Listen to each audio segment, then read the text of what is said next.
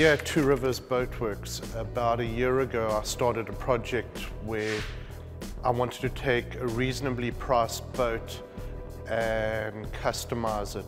Basically demonstrating that you could take a reasonably priced boat, put some really nice things on, and you'd still come out less than buying a cheap production boat.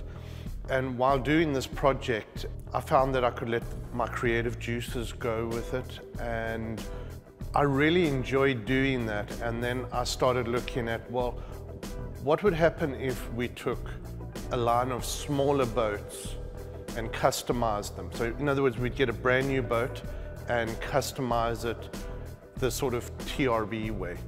So that's how TRB Customs was born. So we took our end bay, we gave it a good clean out, we painted the walls, we epoxy coated the floor. I brought in a laser to do the acrylic and make templates and do a number of other things.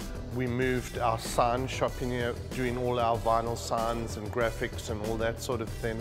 I also then needed a space where I could do some more creative paint work, airbrushing, that sort of thing, and a space we could do the Cerakoting out of. We slowly created the building that we're in at the moment, where we are producing some cool custom stuff. So after we did the skimmer skiff, the skimmer skiff is a great little boat, but we felt we needed something just a little more than the skimmer skiff, something that can carry a little more power, something that can comfortably take 2 or more people out fishing. Being that I always find the performance side of the industry fascinating, Bobby, who we get the skimmer skiffs from, said, you should really have a look at my friend's boats. I didn't know anything about the HydraStepp when I first heard about it.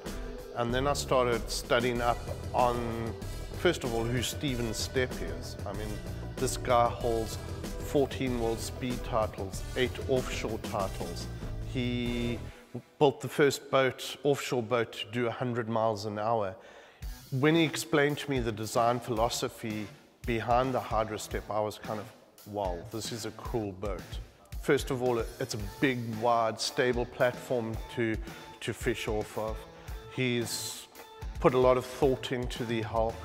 He wanted a bay boat, went out, tested a bunch of them, didn't like them, designed his own boat. That is kind of the reason that we went with the HydraStepp. You know, it's lightweight, it's performance-based. It's a kind of break away from what other boat manufacturers are doing. I just liked everything about the boat and decided to bring in a line of HydraStepps. So the whole thing with the HydraStepp was that I wanted to faux the whole boat, but at the same time I wanted to do sort of like a retro mod, where we take in modern materials, modern designs, modern motors, navigational equipment, all that sort of thing, and putting it in making it work with something that's sort of old. And that's where the design process started with this boat. So a big part of doing this faux project is laying down the base coat.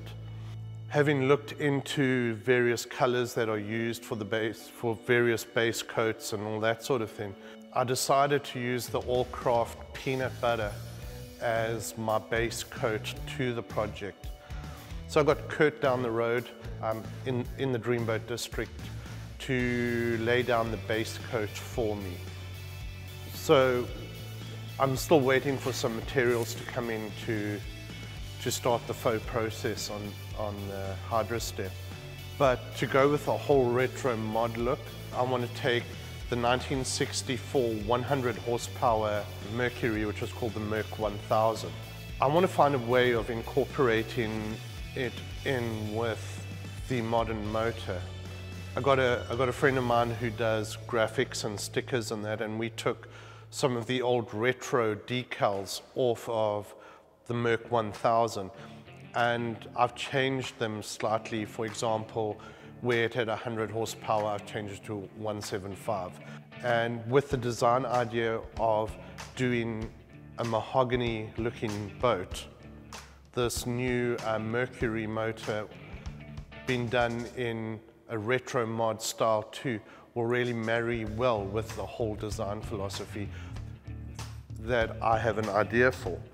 So what I've done is I've put the Mercury sticker on, and we've taken some of these chrome strips. It's temporary.